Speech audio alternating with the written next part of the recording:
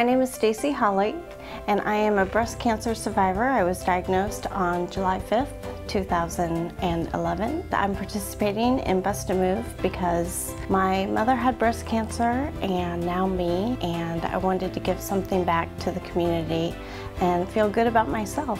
Cancer Services has been really wonderful. I had lost my job in February of 2011 prior to my diagnosis, and times were really hard. My husband is on disability. The finances were very low. They were able to step up and provide me all of my medicine and gas cards to go to and from my doctor's appointments and chemo treatments. Of course, the free massages are absolutely wonderful here.